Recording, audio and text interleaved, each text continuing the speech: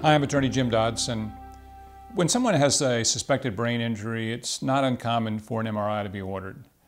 When you get into MRI testings, there's a number of different tests that doctors have a choice of ordering, depending on what they suspect may be going on.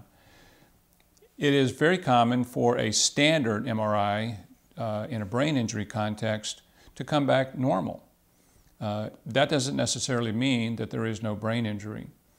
After a normal MRI, the doctor can consider any number of more specific MRI tests to find certain areas of damage.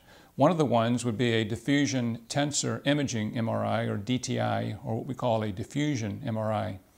This is really designed to examine the water or fluid pathways in the white matter of the brain, which are the deeper tissues of the brain, which are sort of the connecting pathways between areas of the brain.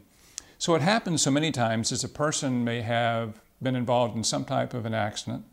They have some symptoms such as memory loss, motor coordination, word finding, whatever the symptoms may be. The doctor's looking for an explanation of what's going on. This diffusion MRI many times will reveal indirectly damage to the neurons or axons of the brain affecting that particular part of the person's motor coordination, speech or what have you.